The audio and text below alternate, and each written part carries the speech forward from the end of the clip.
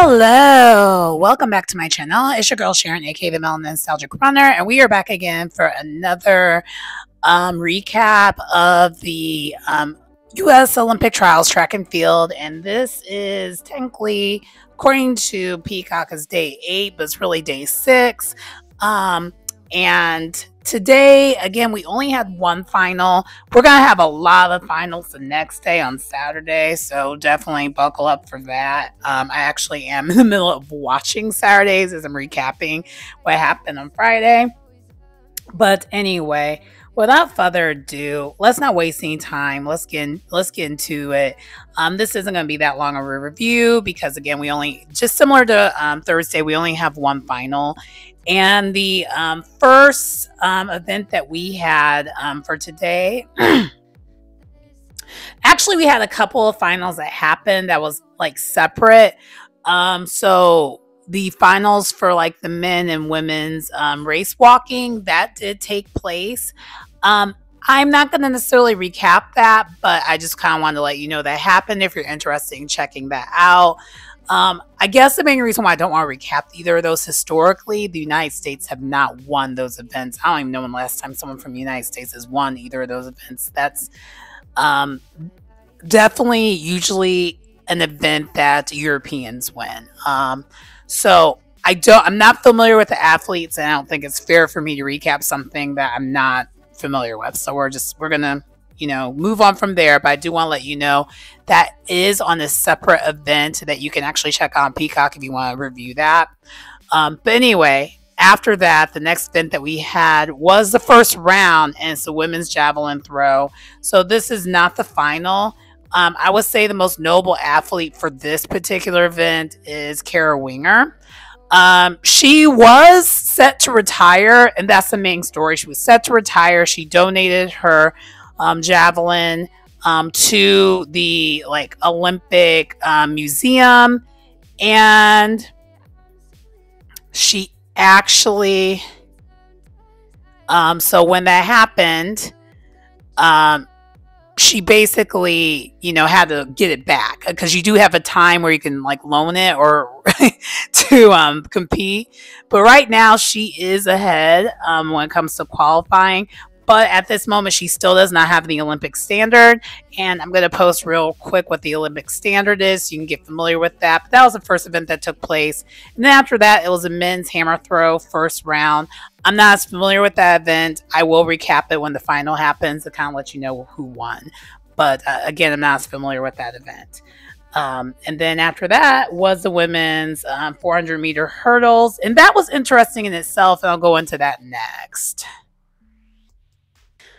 Okay, so then the next event was actually the women's 100-meter hurdles. And that was interesting in itself because there were a lot of notable names. Well, there was one major notable name who was in this, but not necessarily a contender when it comes to going to the Olympics.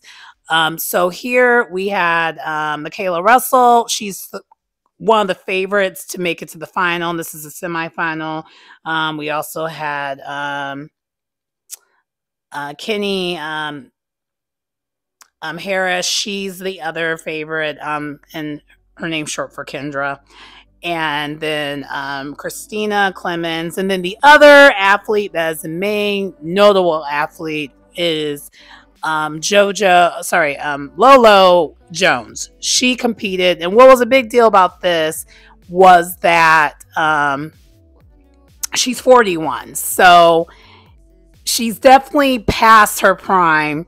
And also, everyone who did most of this event pretty much qualified because they had so many scratches that people were basically just running and practicing their form. Like, you had Kenny Harris. She literally went last place. She didn't even really care because everyone was pretty much in.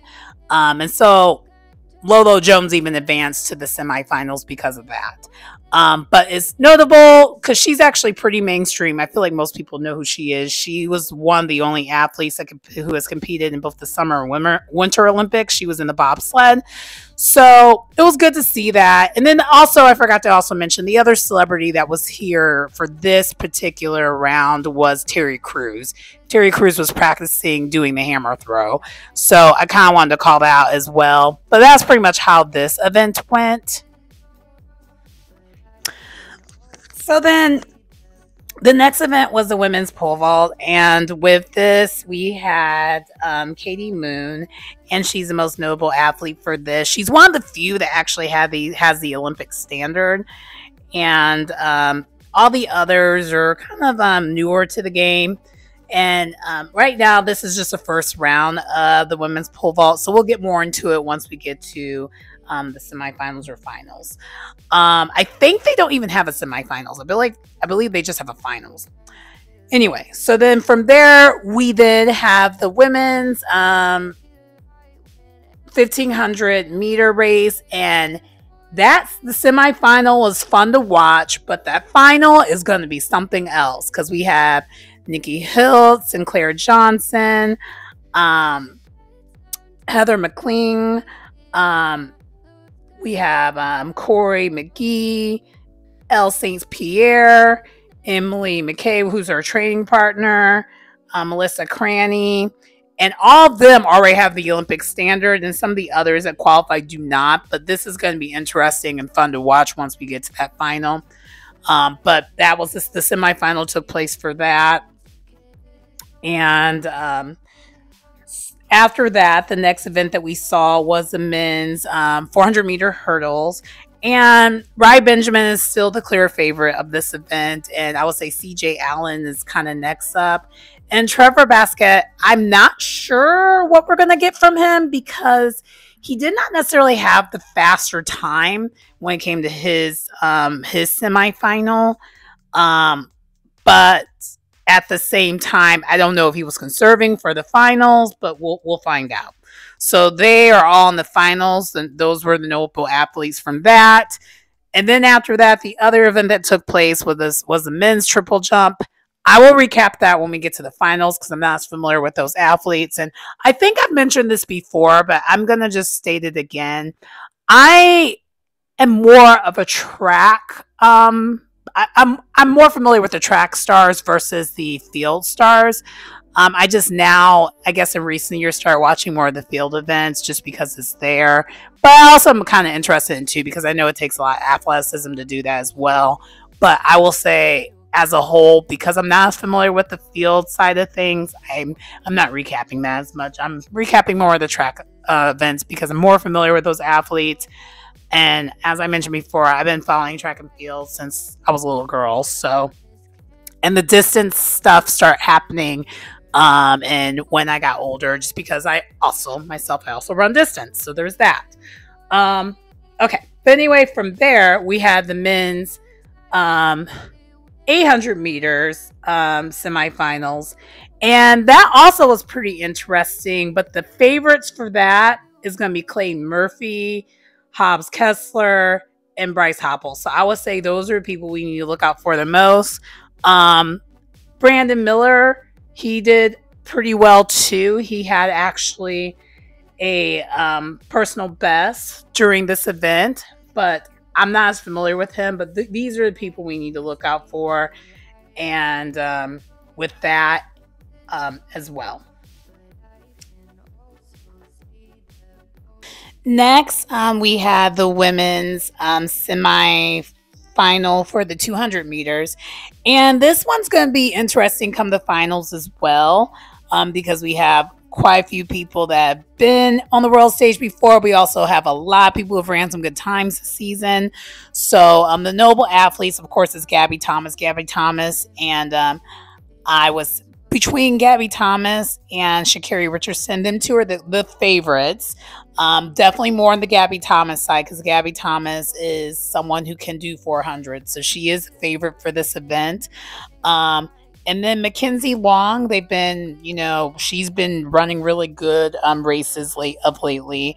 And then Abby Steiner, she is recovering back from an injury, so I would still be on the lookout for her, but I'm not sure.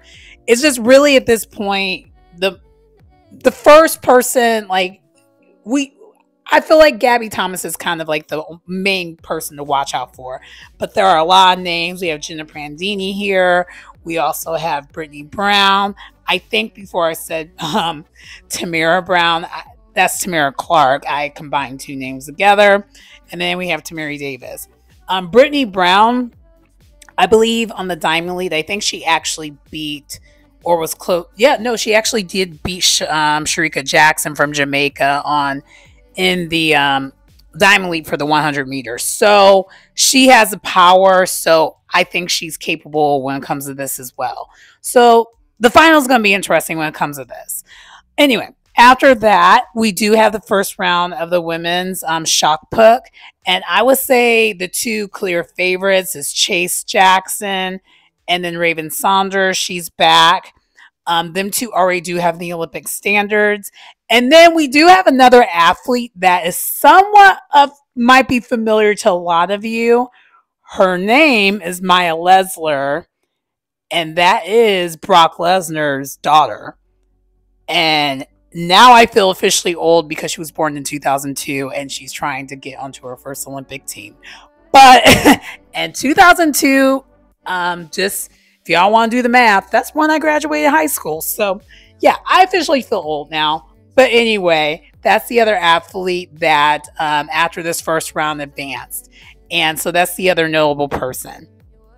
And then the other semifinal that happened was the men's 200. And that is going to be fun and stacked as well. We have Noah Lyles, Christian Coleman, Arian Knight, Kung Fu Kinney. And then we also have Courtney Lindsay and Kyrie King. So there's a lot of names and hitters for this final that's going to be kind of a big deal that have advanced to the finals after the semifinals. And then last but not least, the main event of this day of track and field was the men's 110 meter hurdles. And I'll get into that next. So for the main event, the 110 meter hurdles, Grant Holloway won, and it to nobody's surprise, like he was a clear favorite. And then after that, the next person after who placed after him was Freddie, and then after Freddie was Daniel Roberts, and he always makes the team. So Trey Cunningham did not make it to the Olympics this year. He actually did not have a great race, to be honest. And I kind of felt that was going to happen, and unfortunately that did happen for him. So his time getting to the Olympics is over. But that pretty much concludes the event, or concludes this day in track and field Olympic trials. I will be covering Saturday's coverage soon, as soon as I'm finished watching it, because I'm watching it right now.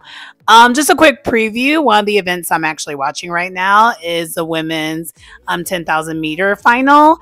And we have some familiar faces there, and I'm looking forward to covering that. But anyway, that does conclude the review for today. Please like, comment, subscribe to the channel if you get anything out of the content. It's your girl Sharon, aka the Melanin Nostalgic Runner, and I will see you next time.